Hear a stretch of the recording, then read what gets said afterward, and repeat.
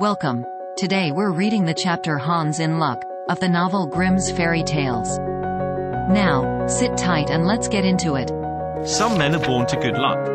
All they do or try to do comes right, all that falls to them is so much gain, all the geese are swans, all their cards are trumps, toss them which way you will, they will always, like poor puss, alight upon their legs, and only move on so much the faster. The world may very likely not always think of them as they think of themselves, but what care they for the world? What can it know about the matter? One of these lucky beings was neighbor Hans. 7 long years he had worked hard for his master. At last he said, "Master, my time is up. I must go home and see my poor mother once more, so pray pay me my wages and let me go." And the master said, "You have been a faithful and good servant, Hans, so your pay shall be handsome." Then he gave him a lump of silver as big as his head. Hans took out his pocket handkerchief, put the piece of silver into it, threw it over his shoulder, and jogged off on his road homewards. As he went lazily on, dragging one foot after another, a man came in sight, trotting gaily along on a capital horse. "Ah," said Hans aloud, "what a fine thing it is to ride on horseback. There he sits as easy and happy as if he was at home, in the chair by his fireside. He trips against no stones, saves shoe leather, and gets on he hardly knows how." Hans did not speak so softly, but the horseman heard it all, and said, "Well, friend, why do you go on foot then?" "Ah," said he, "I have this load to carry. To be sure it is silver, but it is so heavy that I can't hold up my head, and you must know it hurts my shoulder sadly." "What do you say of making an exchange?" said the horseman. "I will give you my horse, and you shall give me the silver, which will save you a great deal of trouble in carrying such a heavy load about with you." "With all my heart," said Hans, "but as you are so kind to me, I must tell you one thing, you will have a weary task to draw that silver about with you." However, the horseman got off, took the silver, helped Hans up, gave him the bridle into one hand and the whip into the other, and said, "When you want to go very fast, smack your lips loudly together, and cry, 'Jip.'" Hans was delighted as he sat on the horse, drew himself up, squared his elbows, turned out his toes, cracked his whip, and rode merrily off, 1 minute whistling a merry tune, and another singing, "No care and no sorrow, a fig for the morrow. We'll laugh and be merry, sing neigh down derry." After a time he thought he should like to go a little faster, so he smacked his lips and cried, "Jip." Away went the horse full gallop, and before Hans knew what he was about, he was thrown off, and lay on his back by the roadside. His horse would have ran off, if a shepherd who was coming by, driving a cow, had not stopped it. Hans soon came to himself, and got upon his legs again, sadly vexed, and said to the shepherd, "This riding is no joke. When a man has the luck to get upon a beast like this that stumbles and flings him off as if it would break his neck. However, I'm off now once for all. I like your cow now a great deal better than this smart beast that played me this trick, and has spoiled my best coat, you see, in this puddle, which, by the by, smells not very like a nosegay. One can walk along at one's leisure behind that cow, keep good company, and have milk, butter, and cheese, every day, into the bargain. What would I give to have such a prize?" "Well," said the shepherd, "if you are so fond of her, I will change my cow for your horse. I like to do good to my neighbors, even though I lose by it myself." "Done," said Hans, merrily. "What a noble heart that good man has," thought he.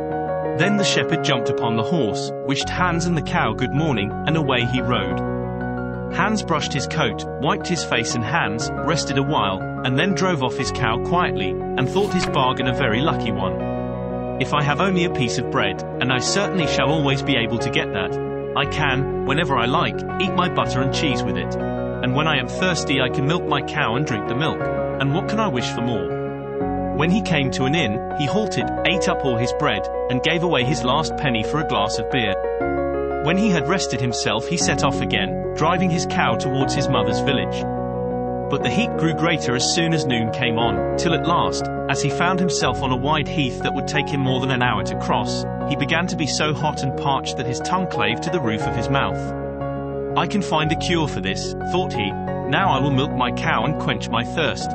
So he tied her to the stump of a tree, and held his leathern cap to milk into, but not a drop was to be had. Who would have thought that this cow, which was to bring him milk and butter and cheese, was all that time utterly dry? Hans had not thought of looking to that. While he was trying his luck in milking, and managing the matter very clumsily, the uneasy beast began to think him very troublesome. and at last gave him such a kick on the head as knocked him down, and there he lay a long while senseless. Luckily a butcher soon came by, driving a pig in a wheelbarrow. "What is the matter with you, my man?" said the butcher, as he helped him up. Hans told him what had happened, how he was dry, and wanted to milk his cow, but found the cow was dry too. Then the butcher gave him a flask of ale, saying, "There, drink and refresh yourself. Your cow will give you no milk. Don't you see she is an old beast, good for nothing but the slaughterhouse?" "Alas, alas," said Hans, "who would have thought it? What a shame to take my horse, and give me only a dry cow. If I kill her, what will she be good for? I hate cow beef, it is not tender enough for me. If it were a pig now like that fat gentleman you were driving along at his ease, one could do something with it. It would at any rate make sausages." "Well," said the butcher, "I don't like to say no, when one is asked to do a kind, neighborly thing. To please you I will change, and give you my fine fat pig for the cow." "Heaven reward you for your kindness and self-denial," said Hans, as he gave the butcher the cow, and taking the pig off the wheelbarrow, drove it away, holding it by the string that was tied to its leg. So on he jogged, and all seemed now to go right with him. He had met with some misfortunes, to be sure, but he was now well repaid for all. How could it be otherwise with such a travelling companion as he had at last got? The next man he met was a countryman carrying a fine white goose. The countryman stopped to ask what was o'clock. This led to further chat, and Hans told him all his luck, how he had so many good bargains, and how all the world went gay and smiling with him. The countryman then began to tell his tale, and said he was going to take the goose to a christening. "Feel," said he, "how heavy it is, and yet it is only 8 weeks old. Whoever roasts and eats it will find plenty of fat upon it, it has lived so well." "You're right," said Hans, as he weighed it in his hand, "but if you talk of fat, my pig is no trifle." Meantime the countryman began to look grave, and shook his head. "Hark ye," said he, "my worthy friend, you seem a good sort of fellow, so I can't help doing you a kind turn. Your pig may get you into a scrape. In the village I just came from, the squire has had a pig stolen out of his sty. I was dreadfully afraid when I saw you that you had got the squire's pig. If you have, and they catch you, it will be a bad job for you. The least they will do will be to throw you into the horse pond. Can you swim?" Poor Hans was sadly frightened. "Good man," cried he, "pray get me out of this scrape. I know nothing of where the pig was either bred or born, but he may have been the squire's for aught I can tell. You know this country better than I do, take my pig and give me the goose." "I ought to have something into the bargain," said the countryman. "Give a fat goose for a pig, indeed. 'Tis not everyone would do so much for you as that. However, I will not be hard upon you, as you are in trouble." Then he took the string in his hand, and drove off the pig by a side path, while Hans went on the way homewards free from care. "After all," thought he, "that chap is pretty well taken in. I don't care whose pig it is, but wherever it came from it has been a very good friend to me. I have much the best of the bargain. First there will be a capital roast, then the fat will find me in goose grease for 6 months, and then there are all the beautiful white feathers. I will put them into my pillow, and then I am sure I shall sleep soundly without rocking. How happy my mother will be. Talk of a pig, indeed. Give me a fine fat goose." As he came to the next village, he saw a scissor grinder with his wheel, working and singing. "O'er hill and o'er dales, oh happy I roam, work light and live well, all the world is my home, then who so blithe, so merry as I?" Hans stood looking on for a while, and at last said, "You must be well off, Master Grinder. You seem so happy at your work." "Yes," said the other, "mine is a golden trade. A good grinder never puts his hand into his pocket without finding money in it. But where did you get that beautiful goose?" "I did not buy it. I gave a pig for it." "And where did you get the pig?" "I gave a cow for it." "And the cow?" "I gave a horse for it." "And the horse?" "I gave a lump of silver as big as my head for it." "And the silver?" "Oh, I worked hard for that 7 long years." "You have thriven well in the world hitherto," said the grinder. "Now if you could find money in your pocket whenever you put your hand in it, your fortune would be made." "Very true. But how is that to be managed?" "How? Why, you must turn grinder like myself," said the other. "You only want a grindstone, the rest will come of itself. Here is one that is but little the worse for wear. I would not ask more than the value of your goose for it. Will you buy?" "How can you ask?" said Hans. I should be the happiest man in the world, if I could have money whenever I put my hand in my pocket. What could I want more? There's the goose.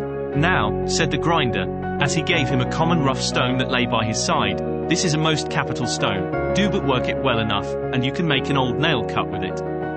Hans took the stone, and went his way with a light heart. His eyes sparkled for joy, and he said to himself, surely I must have been born in a lucky hour. Everything I could want or wish for comes of itself. People are so kind. They seem really to think I do them a favor in letting them make me rich, and giving me good bargains. Meantime he began to be tired, and hungry too, for he had given away his last penny in his joy at getting the cow. At last he could go no farther, for the stone tied him sadly, and he dragged himself to the side of a river, that he might take a drink of water, and rest a while. So he laid the stone carefully by his side on the bank, but, as he stooped down to drink, he forgot it, pushed it a little, and down it rolled, plump into the stream. For a while he watched it sinking in the deep clear water, then sprang up and danced for joy, and again fell upon his knees and thanked heaven, with tears in his eyes, for its kindness in taking away his only plague, the ugly heavy stone. How happy am I, cried he, nobody was ever so lucky as I. Then up he got with a light heart, free from all his troubles, and walked on till he reached his mother's house, and told her how very easy the road to good luck was. Did you enjoy today's chapter of Grimm's Fairy Tales? Why not subscribe and ring the bell?